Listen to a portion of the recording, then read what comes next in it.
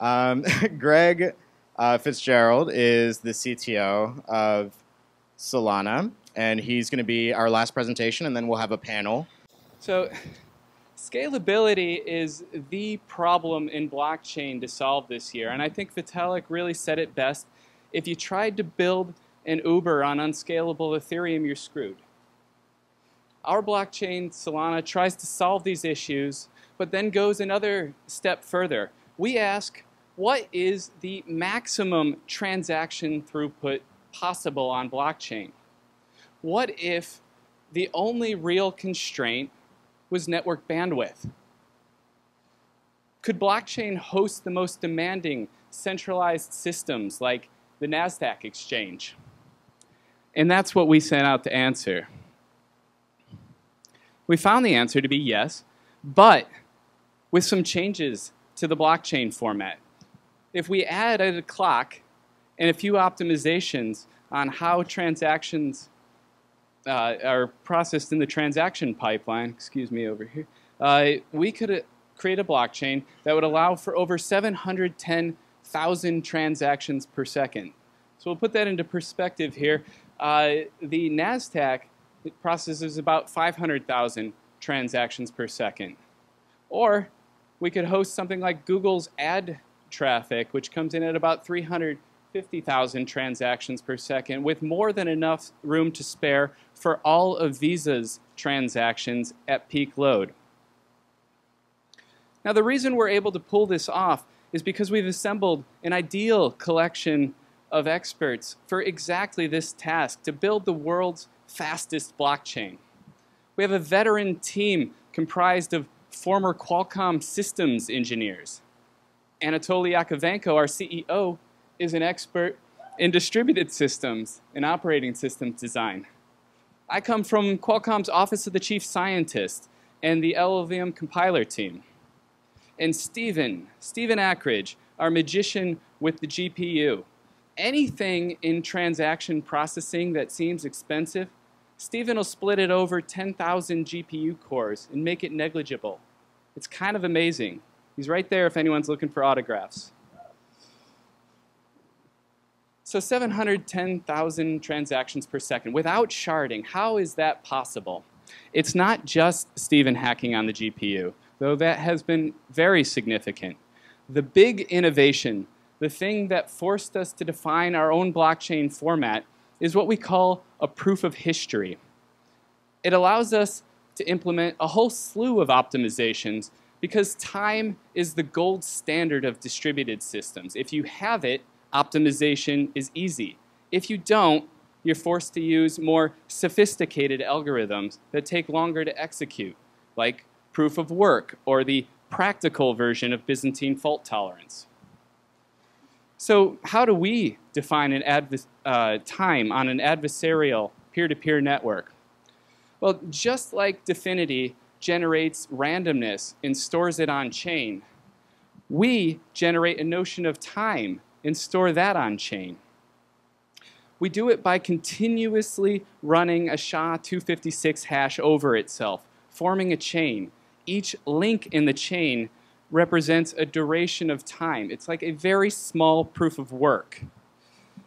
By gluing them together, you get a longer duration. And when you put together enough of them that it's more than a typical network latency, you get an upper bound on a voting time, right? So you can implement proof of stake that's not only simpler, it's much faster. The voting rounds are much faster. And that implies a faster finality time. But to get to sub-second finality, it's not enough to form consensus quickly. You have to quickly validate these massive blocks of transactions, and you need to quickly replicate them across the network. So we'll talk about the local processing first.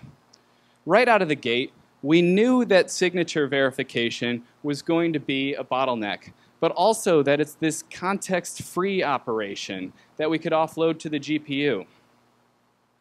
But even after offloading this most expensive operation, there's still a number of additional bottlenecks, such as interacting with the network drivers and managing the data dependencies within smart contracts that limit concurrency.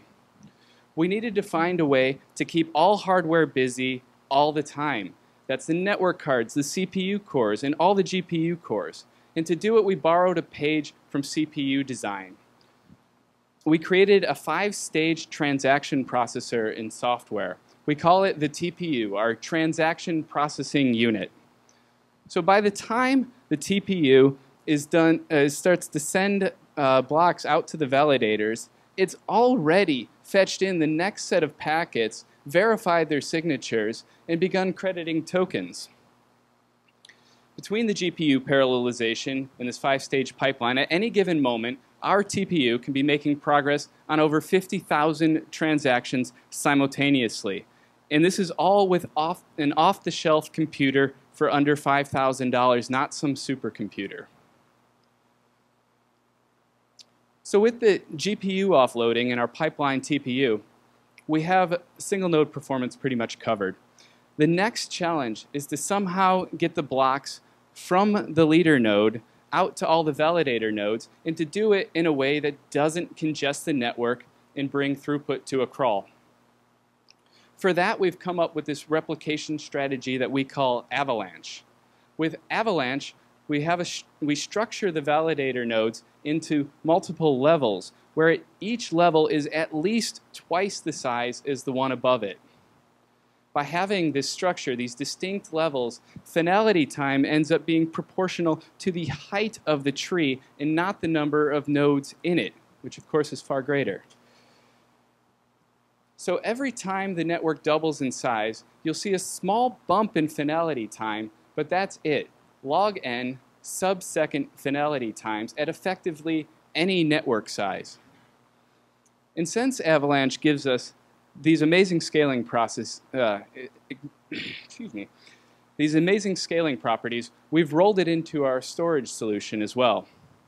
After validating a block, the network rewards a subset of the nodes that are willing to continue hosting the block. So like a torrent network, nobody needs to maintain a full copy of the ledger, but a full copy is always available.